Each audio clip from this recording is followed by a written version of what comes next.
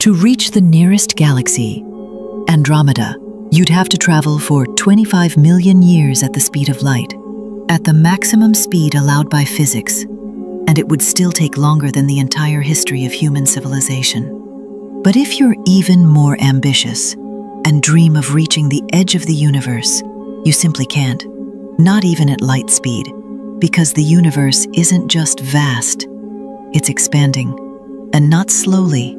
It's growing faster than the speed of light itself, which means that with every passing second, the edge moves further away, faster than anything can ever chase it.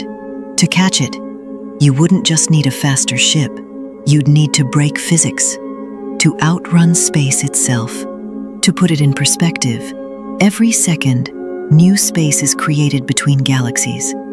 A beam of light fired today toward the edge might never arrive because the finish line is sprinting away faster than the light can reach it.